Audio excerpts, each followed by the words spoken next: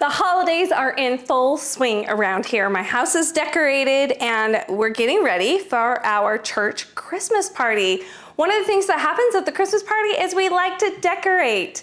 And this year we are going to be putting up these adorable paper bag snowflakes all over the gym of the church. And so there's a couple of us making these.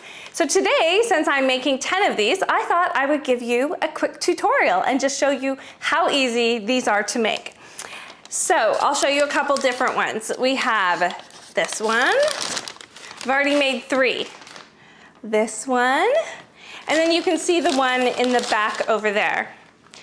Now these are simple. All you need are 9 paper bags, a hot glue gun, a good pair of scissors for paper, some extra hot glue sticks, and you may or may not want a pencil, just depending on if you want to draw your design.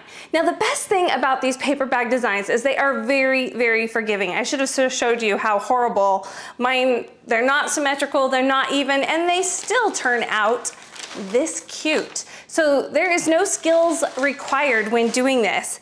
So what I like to do, it takes 9 paper bags to make one of these, but I separate mine into a set of 4 and a set of 5 because it's very hard to cut through all 9 at one time. And so I have found for me, just so that I don't have to hurt my hand, that I can do this in 2 sets. Then what you want to do is make sure your hot glue gun is hot, which I believe mine is. You're going to look at the anatomy of your paper bag. Okay, we have our little flap and the bag, and then you can see the seam along here. The way we're going to do this is we're going to put the flap of the bag down, okay? Then you're gonna take your hot glue gun and you're going to glue a T. So see how we're just gonna go along this with our glue. Get mine to come out here a bit more. Then you're gonna take your second bag. You're going to line it up on top as close as possible, just like that. Then you're gonna do it again. Make an upside down T. So down the seam and across the bottom of the bag so that the openings of the bags are up here at the top. So we're gonna first put your 4 together and put your 5 together so that you have your 2 sets of bags. There's my 5. Now let's do the 4. Okay, so now we have our 2 sets, which together make 9, but in our sets. And then what you want to do is you want to attempt a design. I kind of like to sketch mine out first because then I kind of get an idea of what it's going to look like, but really you don't need to. You can just take your scissors and start cutting. Now the goal of your design is we have the bottom flap, okay, and you can kind of see the indentation of it here on the top. You want your design to begin above that and your points to be at the top. So just on the overhead here, I'm gonna show you.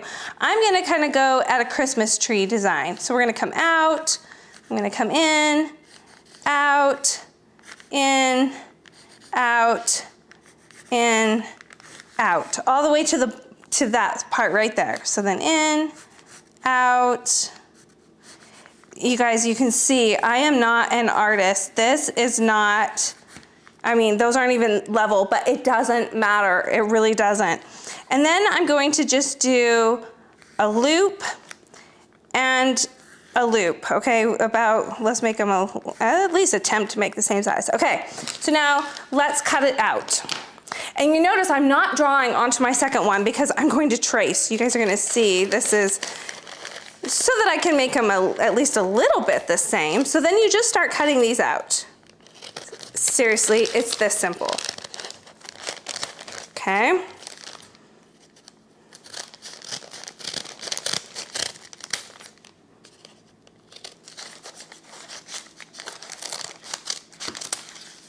And up to the top. Okay, see that?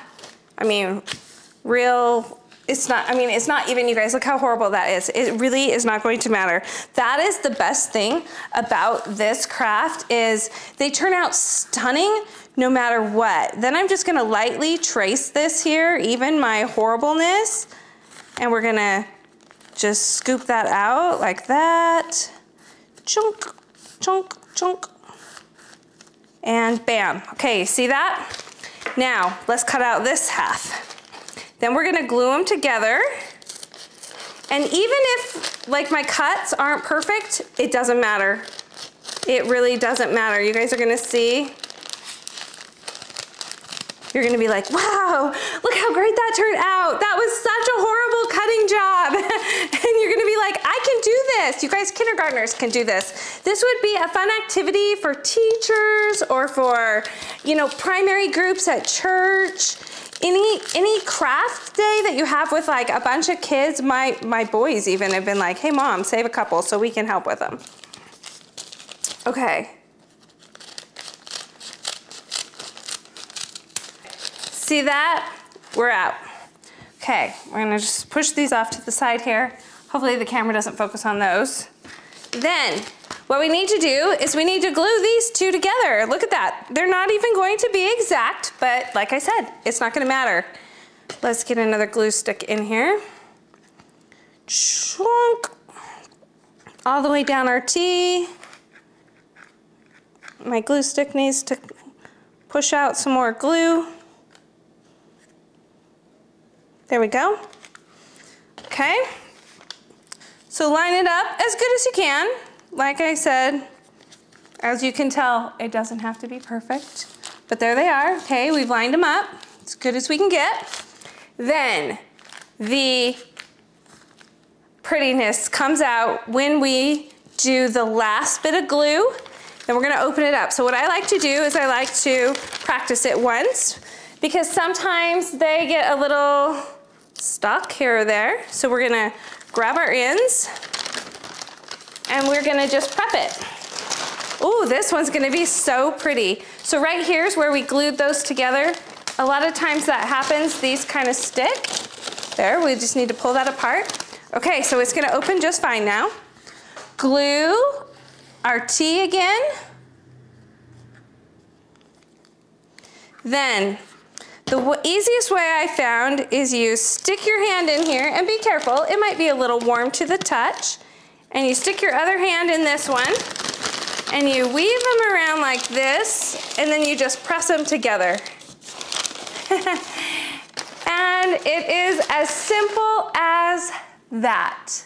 You have a fun, beautiful snowflake. Whatever design you did at the top will be around your edges and whatever design you did down the side will be right here. You can see on some of these others, I did more designs along the side and less at the top, but each and every snowflake is so unique and so beautiful. I finished the last 6 snowflakes. And I want to show you what to do in case you want to hang them. You can see I have adjusted all of mine to hang. The best time in order to attach the hanger is right when you are creating the open snowflake. So let's start with this crazy wonky thing. I've got the stringer stuff everywhere. Okay, see this design? Nothing pretty to look at right now. What we're gonna do is, because right there when you attach them at the top, quite frequently they stick together. So we always wanna do our little test open. Make sure that they're not sticking, which mine are. Okay, so that makes them all open. Now, if you trim your top a little more than me, going all the way to the point, you won't have that problem. But I didn't trim it. Mine, I kind of just cut off at the top there. Okay, so all of these open up now. Okay, so when you want to attach a string, what I do is I just figure out, you know, however long you want to hang it. And I cut a piece of string. You can use yarn, you can use string, you can use whatever you want. What I do is I tie the 2 ends together, just like this, in a quick little knot, trim the top if you want, and then you have it with the loop right here, okay? Now, we need to get our snowflake open. Now, in order to have a good sturdy spot to tie the string so that it's not gonna rip through, what I do is I wanna put a lot of glue up there on that top part. You see that? And then run down my T. Okay, that's gonna make a spot that we can cut into with our scissors in order to put our string. We're gonna open this up and we're going to create our little thing there. And then right here is where it came together. There's a lot of glue right there. So as this cools, you just let it cool for a second. And when it's cool enough, which it is now, that you can create a little cut, what you want to do, so I just kind of fold it over and I just make a little cut in it, just a little one. Now remember, you're trying to go through that glue, and so you can see it's just this little tiny hole right there. Okay, then you take the end of your string that is looped and you stick it through your hole. Just like that. It's way simpler than what is seeming with me right now. My fingers are playing a little craziness. All right, make sure it's even.